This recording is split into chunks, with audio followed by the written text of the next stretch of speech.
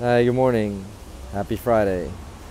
It's Edwin again for PlacerApp.com, and it's Friday, October 27th, day 3, my second morning here. Actually, my third morning here. I survived my second overnight, and it's it was pretty damn cold. So I'm still here on 58th Street between 5th and Madison, just outside the 59th and 5th Street Apple Store, 59th Street and 5th Avenue Apple Store, waiting for the release of the iPhone X that's due to come out on November 3rd.